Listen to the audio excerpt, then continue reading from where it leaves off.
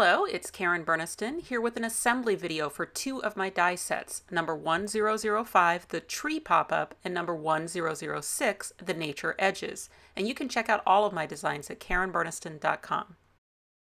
The tree works great as a flat tree, or you can use the included pop-up die to make it into a fun pop-up. And it works so great with the nature edges, which includes edges for grass, hills, and clouds. I've placed the dies on magnet sheets so you can see everything in the set. There's 7 in the tree set and 3 in the nature edges. These are wafer-thin designs, universally compatible with most of your major die cutting machines, and I'm going to use a Sizzix Big Shot today. Combining these two pieces is a very quick and easy way to make a leafy tree. Now I can use just the tree alone, for instance if I want to do winter or bare trees. But when I want to have nice leaves all over the tree, I use the leaf piece here, and what's nice about this is it gives the look of individual leaves, but it is in a single piece, so that's going to make it very quick for die cutting and assembly. I'm going to use my favorite, which is my fine line 20 gauge bottle filled with Lineco neutral pH adhesive, and I'm going to add that glue all over the back of the branches. And then that tree will line up with that foliage piece where the branches kind of go up the middle of the outside leaves. So it's pretty easy to get good placement on this. Just look at the outside of your branches, get those kind of lined up in the centers of the leaves, and just like that I've made that beautiful leafy tree. If you'd like to style it as a spring or flowering tree, there is a die in the set that will cut 6 little small flowers at one time. So that makes it pretty quick and easy to add a lot of blossoms to the tree. My favorite is to add something in the center of those blossoms. I'm going to use some small rhinestones today. The die set also includes 2 swing options. So there is a flat swing, like a board swing, and then there's also a tire swing. So I can cut those two out of their respective cardstocks. And one feature of the flat swing, if you just cut it, it's just a flat swing. But if you'd like to have that wood grain texture on the top, you're going to put the paper back in the die again and run it through your machine using an embossing sandwich. Now you're going to need to check for your particular machine, maybe on YouTube, find out what is the proper sandwich to emboss a wafer-thin die. And then once you've made that sandwich, then you can run that die back through the machine using that squishy silicone, and that will push that paper up through those holes in the die and give it that wood grain texture. So here's how I hang the swing. I start with a piece of 4-ply baker's twine, but I split it into 2 pieces of 2-ply baker's twine. It just makes it easier to get 2-ply through the holes. So I use those 2 pieces through the holes on either side of the swing. So basically that swing is now hanging from 2 pieces of twine, and then I choose usually the left side of the tree because it's a little bit wider branch for this swing, and just go in there with the twine and tie it around that branch. And just like that, I can hang that swing. And of course, you can experiment with the height of it. I like to cut off the excess twine and maybe push the knots to the back of the tree.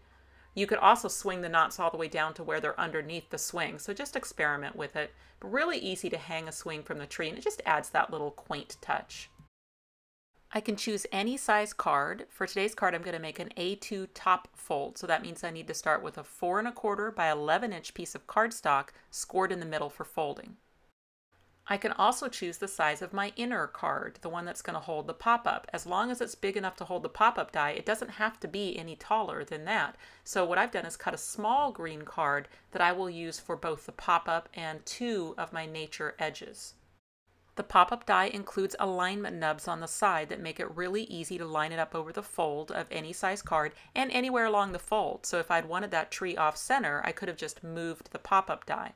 And I'm also going to tape in place my grass edge and my hill edge on both sides of that little card, cutting all 3 at the same time. So with just one pass through my machine, I've managed to cut grass along the top. I've got my pop-up in the middle, and then along the bottom I've cut that hill. Now a nice feature of the hill die is that the stitches are on both sides of the die. So that way, whether you're using the positive or the negative edge, you've got that stitch line detail. This is just a simple box pop-up. Fold the card in half and locate where the pop-up is, and then what you want to do is you want to give that fold at the base of the pop-up a little pinch in the close position. Return everything up to where it started, Then you open the card, and from the back of the piece, you just invert the fold so that the little box pops into the piece. That is it. Super simple. So now I'm going to attach that pop-up card inside my backing card. I'm going to use a tape runner on the flat parts of one side, but I decided not to go all the way down to where the hill is. That way I can tuck some things behind those hills later and then glue them down at the end. Just want to make sure that the fold is perfectly in the fold of my backing card and give that a good press. And then I just repeat for the other side. And once again, I'm going to leave my adhesive away from the grass edges so I can tuck some items up underneath the grass. Super easy and generic. That pop-up could be used for other items, not just the tree. And you can cut more than one along a fold, so you could make an entire scene. So the stitched hill can be combined in lots of different ways at different angles. You can think about making paths with that, or maybe you could make banks of snow or even sand. So it's going to look good in any of your nature materials. And once I've got all my hills put together, I'm going to glue those onto my card and finish out with a little line of grass along the bottom. The cloud's edge has the same double stitched feature. So you can see here I'm using the negative edge of the cloud, but I still have that stitching above it. And I can then do the same thing, combine various positive and negative cuts of the clouds to be able to fill in the sky. Then when I'm ready to add the tree, I just add the adhesive to the front of the pop-up platform and press the tree trunk to it. So just that little pop-up makes such a difference in the dimension of this card, plus it allows the swing to just hang freely next to the tree. To finish out my card's interior, I used Thinking of You from Word Set 1, and I placed that on a Catherine label to have a little contrast against the grass. And then I used pieces of the tree to make branches in the background. Now, if you don't want to think up a whole different type of front of the card, just repeat the same type of elements. So I combined the grass, hills, and clouds for a background, and then made another tree, this time using the tire swing. And then for attaching this to my card, I decided I was going to put just half the tree onto the card on the left side where the tire swing is. Then I turned the piece over and used my craft knife to carefully cut away the other half of the tree, and then I can use that on the right side of the card. Word Set 1 and the Catherine label provided the pieces again for another little greeting on the front of the card. It says hello, and then I'm just going to attach that now to the front of my card. Okay, now my card could be done, but I want to look at balance. And what I mean by that is when I open it, have I made the front of the card so top heavy that it's not going to want to stand open? And yes, I have. So for that, I'm just going to add a panel of cardstock to the back of the card to balance the weight. Okay, another little troubleshooting tip. If you've created absolutely no tension in your fold by lining it up beautifully as I did, so in other words, the fold in a fold isn't keeping your card open at 90 degrees and it's trying to fold beyond 90 degrees, you can add tension to the fold by just adding another little card in there. So in this case, I'm just going to take my scraps of green cardstock and create a smaller little version of a card that I can glue into the fold to basically trap it at 90 degrees so that it doesn't want to keep flopping open further. And I just did that in two pieces, one on either side of the tree.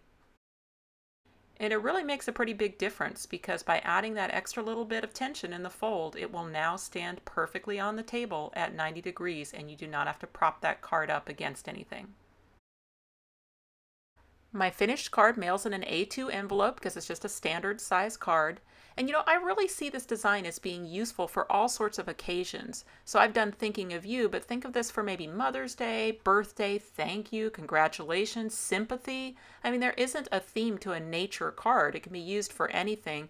And you can swap out the styling on the tree for any season. Now there is this die that comes in the set that does 6 individual leaves for those times when you've got a little extra time or you want to do a fall tree. You might decorate the tree with individual leaves, or you might mix the leaf foliage piece behind the tree and then maybe a few accent leaves in front of the tree. And the size of the woodland animals at just 1.5 inches tall make them a great accent with the tree as well. Here's the little squirrel used on the front of this card. If you click on the website link, you'll go to KarenBurniston.com where you can find out information about purchasing these dies as well as links to all of my other social media accounts. You can subscribe to this YouTube channel and check out some of my other videos. Thanks so much for watching, and I'll see you next time.